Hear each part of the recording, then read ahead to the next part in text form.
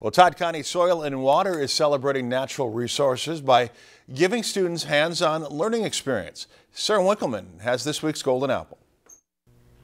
Bees, hay bales, bubbles, and a whole lot of smiles could be spotted all over the Catterhagen farm today as nearly 500 students learned about natural resources. Over the years, we've got to be flirting with between 9,000 and 10,000 kids that cross the farm. For the past 23 years, the Todd County Soil and Water EnviroFest has been held at the Catterhagen farm. And if we've got the space and the resources to do it, we're glad to host any kid. Along the 24 stations at the farm, one of them included a stop where students were able to learn about the science behind bubbles.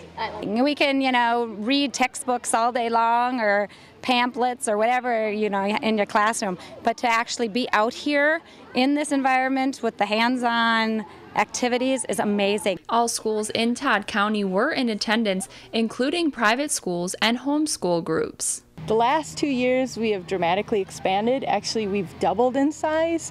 So that's been a bit of a challenge, but it's been exciting for everyone, I think, to have new stations, new presenters, and have the farm fill up with a bunch more kids. During the activities, Julie thinks the kids are absorbing more information than they realize, simply by having fun. Then we go back to school and we talk about, the next day about everything we've gone through and how much they've learned. Knowing the importance of exposing the students to new experiences, even just by being out on the farm. We're losing that whole generation of kids that know something about the environment, or at least living on the land. Something that the EnviroFest hopes will impact the students to maintain Minnesota's natural resources. To get them to realize how they fit into the bigger picture and what they can do to help protect our natural resources.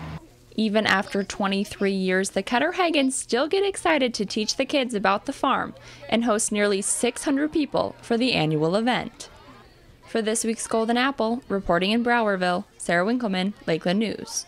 If you've enjoyed this segment of Lakeland News, please consider making a tax-deductible contribution to Lakeland Public Television.